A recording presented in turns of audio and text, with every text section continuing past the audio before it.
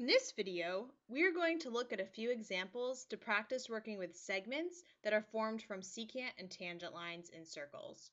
In example A, we're asked to find the value of the missing segment, which would be segment X. X is created by a tangent line, and this other line right here is a secant line that is broken up into two segments. Now, the relationship that exists here is that the tangent part, segment squared, will equal the outside part of the secant line times the whole secant line. So in other words, x squared will equal 4, the outside part, times the whole thing, which is 16, 4 plus 12. So x squared equals 64, which means that x equals 8 or x equals -8. Now in the context of this problem, -8 doesn't make sense because x is a length and you can't have a negative length. So we're going to cross out that answer and say x equals 8 is our only answer.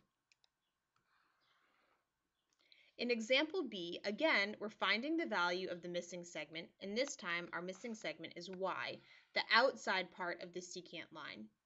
The same relationship exists that the tangent part squared will equal the outside part of the secant line, y, times the full secant, y plus 30. We can solve this equation. 400 equals, and then we'll have to distribute, y squared plus 30y. Now this is a quadratic equation, so to solve it, we want to set it equal to 0 first, so minus 400 from both sides to do that. So we have 0 equals y squared plus 30y minus 400. And we can factor this as y plus 40 and y minus 10, which gives us two answers when we use the zero product property, because either y plus 40 equals 0 or y minus 10 equals 0, which means either y equals -40 or y equals 10. Now, y equals -40 again doesn't make sense because you can't have a negative length. So that doesn't make sense, and our answer must be y equals 10. Let's finish off by looking at example C. It says fill in the blank and then solve for the missing segment. So we have an equation here that's partly written for us, so we just want to fill in the blanks. In this type of situation, we always have the tangent line squared equals the outside part times the whole thing.